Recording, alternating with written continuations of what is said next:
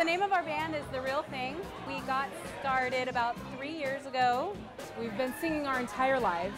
We are sisters. We are. Our dad plays in the band. He is our bassist. Our dad has been in bands for as long as we can remember. I remember being a baby on their floor while they were doing, band practice and stuff, crawling in the bass drum and sleeping there. So there's always been a comfort in that. It's kind of gone back generational too. I mean, like our grandmother was a singer and dancer, and so to be able to do what we love as a career and then to do it together, it's amazing. I can't describe it, and I wouldn't want to do it with anybody else.